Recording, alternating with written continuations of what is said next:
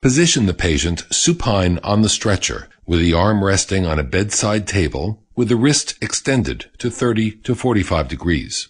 Place a roll of gauze behind the wrist to provide comfort and facilitate proper positioning.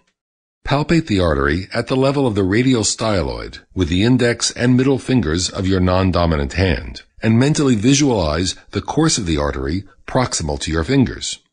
Needle entry occurs at a point 2 to 3 centimeters proximal, a solid fix on the artery's location.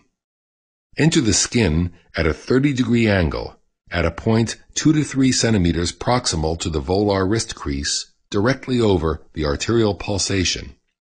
Note that the bevel of the needle should be facing upwards so that the lumen of the needle faces the flow of oncoming arterial blood. As you advance the needle into the vessel, pulsatile blood will fill the flash chamber.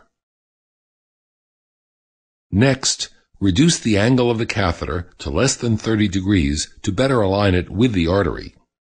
Advance the catheter assembly several millimeters to ensure that both the needle tip and the catheter tip enter the vessel.